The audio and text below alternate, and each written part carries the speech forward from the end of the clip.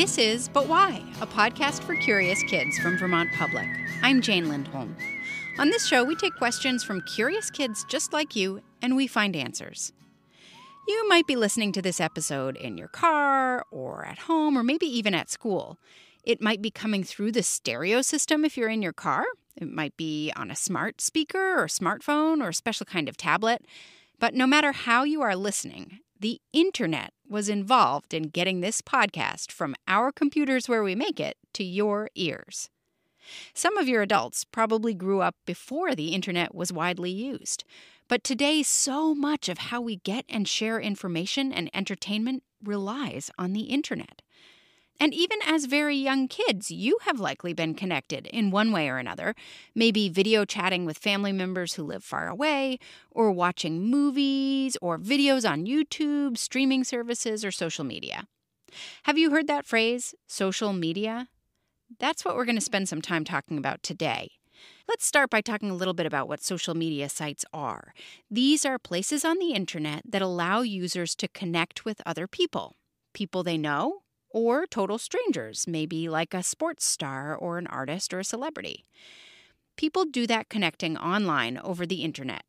In a lot of social media sites like Instagram, TikTok, and YouTube, people post videos or pictures, and these can be really fun to look at. But sometimes they can also make you start to feel bad or sad, or take you away from doing other things you might enjoy. You're supposed to be about 13 years old before you're allowed to use most of these platforms. But we know that many of you see your parents or other adults on it, or you might have a friend or older sibling who uses social media. And a lot of adults are concerned about social media sites and kids. And you have sent us some questions about that, so we're going to tackle them today. Here's our guide to start walking through all of this with you. I'm Devorah Heitner, the author of Growing Up in Public and Screenwise. My work is helping adults understand what kids' experiences are like growing up in the digital age. So Devorah is an adult, and she's often sharing with other adults stuff about kids. But she wanted to make her role here clear. You all are the experts, but it's also important to have folks like me and other people doing formal research and translating that research as well for educators and parents so that they can make decisions, because it is a fast-moving, changing world. And some of you are at an age now where you're starting to wonder about all this online and social media stuff. So here's what you've sent us. My name is Alva, and I'm 10 years old. I live in Thornhill, Ontario. My question is, why is social media so addictive? My name is Oliver. I'm 11 years old. I live in Shrewsbury, Massachusetts. My question is, why do people spend so much time on social media? Hello, my name is Nate. I'm 10 years old and I'm from Queensland, Australia. My question is, why is TikTok so addictive? If you're unfamiliar with TikTok, that's an app, a place online that a lot of people have on their phones, where people make videos about all kinds of things that other people then watch. A lot of the videos are really short. Some of them have catchy music, sometimes writing on the screen that you can read while you're watching. And when the video ends, it will just start again. Or you can swipe down and see a new video. These can be really fun to watch, but the way they play one after another can also make it so you just keep swiping to see what comes next, even if you aren't really that interested. And Devorah says making you keep watching is what these social media sites are trying to do. Social media is designed to maximize the amount of time we spend. One is that there's no ending cue. Generally, although a few companies have now started with a lot of pressure to try to do some ending cues every once in a while to say, like, are you sure you still want to be here? But those are very mild. Another aspect of social media is it's algorithmically based. So it knows what you're interested in. Everything that you click on, everything you like, it knows what you've shared with friends. So if you really like kitten videos or squirrels going through mazes or sports replays or movie bloopers or anime videos or remixes with your favorite musician, they know that. How do they know that? Well, if you spend a lot of time watching a cute kitten video or push the like button on that video, then you'll probably get shown another kitten video. And if you also spend a lot of time on that one and push like, the app starts to learn what things you will spend more time on and show you more content it thinks is similar. The more the algorithm can figure out what you'll watch, the more it can entice you to stay on the site. So it is a highly developed technology that's designed to learn what will keep you watching. Devora says there's one other thing social media sites do to keep you coming back for more. When you post something, the site will let you know how many people have watched your video or seen your photo. And it even gives people a chance to push a little heart or a thumbs up button or some other symbol to let you know they like what you put on the site. We know the like button is super powerful because all humans want to be liked. We all want to be seen and recognized by others. And so that's another design feature that sends powerful signals to our brain, like somebody sees me, somebody likes me. So you might keep checking to see how many new likes you got on a photo, or post another one to see if you can get even more likes. Devora says it's okay to like being liked. Adults like the like button too. But when people don't get a lot of likes on something, it can make them feel bad, as if maybe they're not very popular or likable. And that's not true. Social media is not the same thing as real life, and it's not the same thing as having real friends who care about you.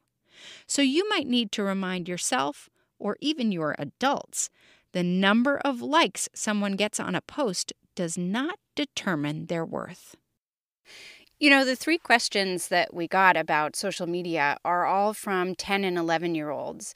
And there are a lot of kids listening who are maybe 5 or 6 or 7 or 8. Is 10 and 11 around the time that kids start to get interested in social media? Do you think that could be maybe why 10 and 11-year-olds are starting to ask these questions? Even if 10 and 11-year-olds don't have their own social accounts, and you're supposed to be 13 and up for most of these things, they're certainly starting to be aware of it either through siblings or peers who do have access. And kids are showing each other a lot of things. And even 5 and 6-year-olds end up hearing songs on the playground where the origin might be a show they haven't watched or a meme they haven't seen, a video that's going around.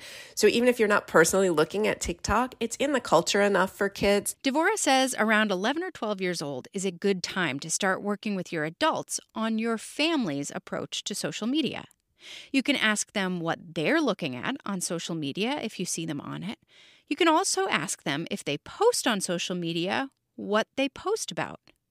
Speaking of which, you should know it's okay to ask your adults what they post about you on their social media sites. If you don't feel comfortable with your adults posting about you, let them know.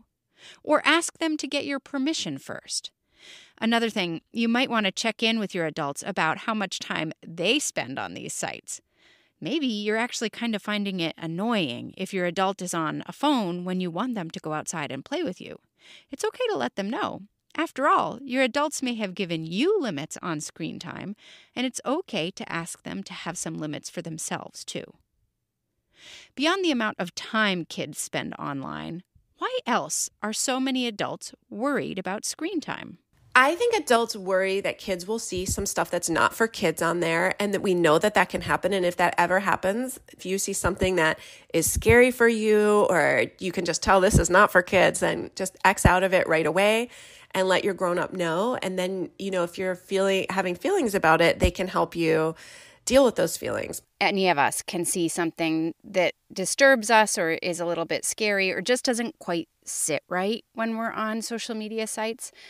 But that's not the only way that it can start to make us feel bad, right? Sometimes it's just seeing other people doing things that we wish we could do, and we see that over and over again. Or maybe somebody who has lots of muscles and you wish you had lots of muscles, or who has really long hair and you wish you had really long hair, and it seems like everybody else has really long hair. How can we start to think about what we're seeing online and how to deal with it, even if it's not scary or bad? So sometimes seeing friends hang out without you, which is definitely part of social media, it can make you have hurt feelings. But when I talk to kids about how to feel better in that situation, they have really good ideas. So one of them is watch your favorite show or see another friend. Another one is hang out with your pet or your parents or your siblings. A big one is put your phone away. And this actually came from 5th and 6th and 7th graders that I just talked to. And when you're old enough to post, maybe if you're doing something that you had to make a hard choice about who to invite for whatever reason, maybe you don't post it right away, or maybe you think about, do I want to share this? Because it might make people feel left out. Now, in terms of seeing people who have something else, like maybe we're watching an unboxing video and kids are getting toys we don't have, or seeing somebody who, right, their hair is really cool in some way. Maybe they have pink hair and your parents said no to pink hair, whatever it is. First of all, it can give us ideas of what we do like. So maybe if I'm seeing something on there like, okay, well, maybe I can't have that thing, but can I read about it? Is there something about that that inspires me? Like maybe I'm not going to get that knight in shining armor playset, but can I write a story about a knight in shining armor? But maybe also I want to stop looking at those videos. If unboxing videos or something like that makes me feel bad, it's probably not something I should spend a lot of time on because it's going to consistently make me feel bad. And some things just also aren't safe for kids. And some of those videos might not be super accurate even in how they're making the people look. And so it's important. And if you're not sure, you can ask a grown-up. School librarians and community librarians are great people to ask too. Like, hey, is this video accurate? Ask your teacher, ask a parent, ask a grown-up you trust. Talk to the library people because they're really good at helping kids figure out, is this a reliable source? Is this a good thing for kids to look at? Coming up, we're going to talk about what Devora just mentioned, how to make sure you're finding safe and reliable or trustworthy sources when you're online. This is But Why, a podcast for curious kids. I'm Jane Lindholm. This week, we're answering questions about social media. Some of you were curious about why people are spending so much time on social media. And it's not just social media. There's so much available that keeps kids and adults glued to their tablets, computers, and phones. You're growing up with tiny screens all around you, but this is all a pretty recent development. The first smartphones came out within the last 20 years, and tablets are even newer. So the result is we're all still kind of figuring out how these technologies fit into our lives. Adults are working on setting boundaries for you and how much time you can spend on various websites and devices, while we're also trying to set boundaries for ourselves. It's complicated. But one thing we know for sure, being online is pretty impossible to avoid completely. Adults and kids use the internet to stay in touch with friends, get new recipes, figure out how to fix things, do their jobs or homework, and sometimes even have things like doctor's appointments. So it's important to learn how to know where to find information you can trust. That's called media literacy. Let's say you see a video online and it's giving you lots of facts about volcanoes. How do you know that information is accurate? Here are a few questions you could ask yourself or have an adult help you think through. 1. Where is this video coming from? What is the source? 2. Does this information seem to have a point of view? Is the creator trying to get you to believe something? It's important to be critical of the things you read or the videos you see online. 3. Can you find other information like this on another website, maybe an educational website, so you can compare it to your original source and see if there are differences or if all that information is lining up? And 4. Can you find this information somewhere not on the internet? Our guest today, Devora Heitner, has some ideas on this too. When we're thinking about what's real or not real online, it's important to get sources from grown-ups that we trust. So again, your teacher, your school librarian, your art teacher might have some good sources if you're looking for like inspiration for stuff to make. And also, if in doubt, there's also books. If you're having a hard time finding content that's appropriate, so a lot of adult content's kind of boring, frankly, then maybe try the kids section in the library because that's going to be more focused on specifically kids stuff, whereas the internet there isn't like a young adult section and a middle school section and a kids section of the internet. It's all in one place. Yeah, that's true. Sometimes adults want to look at what you're looking at, or they say you have to be in the living room on the family computer if you're going to be using these sites, or I need to know your password, or you can't make your social media sites private because we need to be able to see it. And so the adults in your life are going to ask you questions about what you're seeing and may want to be able to have access to what you're seeing. How should kids think about that? Because sometimes that can feel either a little invasive, or like, come on, I'm not seeing anything bad. I would tell you if I was. Why don't you trust me? Or you might even worry, well, if one thing comes across on a site that I'm using that's bad, my parents are going to stop letting me use it. So how can kids think about why and how their adults are trying to make sure they're safe on the internet by seeing what they're seeing?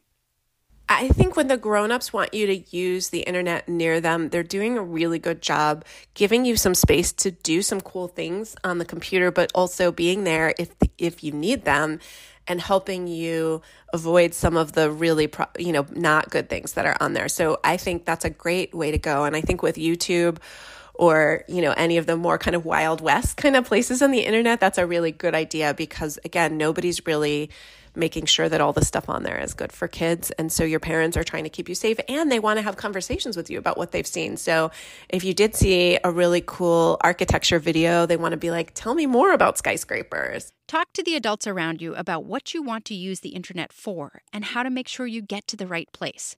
And talk to them about how to stay safe online. Never reveal your personal information online. And you also shouldn't create accounts on websites without talking to your adults. We're talking about a balance here. The internet is not good or bad, it's a tool. And just like with any other tool or new technology, you need to learn how to use it safely. I know, this is a lot. Just one more thing, I promise, before you can turn this off and go run around. As you start to learn about putting your own ideas online, in comments on videos or in things you post yourself, it's important to be a good online citizen. It can be really tempting to write a comment on someone's video that teases them or is a little bit mean. After all, if it's a famous person with like 1 million followers, what difference does it make? We need to always remember that there's another person or other people on the other end of every screen communication. So whether it's a comment to our friends or if we're using Google Hangouts to talk with our friends when we're playing Minecraft or Roblox, or if we're making a comment on someone's YouTube channel, whether we know them or not, that's another human being. They're seeing that. Other people coming there are seeing that. So we have to remember if we don't have something nice to say, it's probably best not to comment. And if something is hurting your feelings, it's always okay to leave too. If you're in a text conversation or a chat or a video conversation and it's not going well and people are being mean, it's always okay to be like, I gotta go, bye, or just leave. Because you don't want to be part of that. Even if it's not you that's being spoken to in a mean way, you don't want to be part of it. Remember as well that what you write or say online can be found by people, sometimes years later. So you should probably not think that what you're putting online is completely private. If you're not okay with your parent, principal, sibling, friend, or community leader seeing it, think twice about posting it. Whew. Okay, feeling overwhelmed? I don't blame you. These topics are really challenging. But it's the job of adults to help guide you through the internet. So if you're having a problem online or something is bothering you, go to an adult you trust and talk about it. That's it for today. Thanks to Devorah Heitner for helping us. She's the author of Screenwise, Helping Kids Thrive and Survive in Their Digital World. We made this episode in collaboration with something called the Good Citizen Challenge. That's a fun way to learn more about your community, country, and world through civics education. It's actually an annual project organized by an independent weekly paper here in Vermont called 7 Days, and its free quarterly parenting magazine, Kids VT. But you don't have to live in Vermont to take part. You can find out more at goodcitizenvt.com. And remember, the questions we investigate on this show come from you. So if you have an idea for a show you want us to do, have an adult record you on a smartphone asking your question. Be sure to include your first name, where you live, and how old you are. Your adult can email the file to questions@butwhykids.org. We can't answer every question we get, but we really do love to hear from you and know more about what's on your mind. But Why is made by Melody Bodette, Kaylee Mumford, Kiana Haskin, and me, Jane Lindholm, at Vermont Public, and distributed by PRX. Our theme music is by Luke Reynolds. We'll be back in 2 weeks with an all-new episode. Until then, stay curious.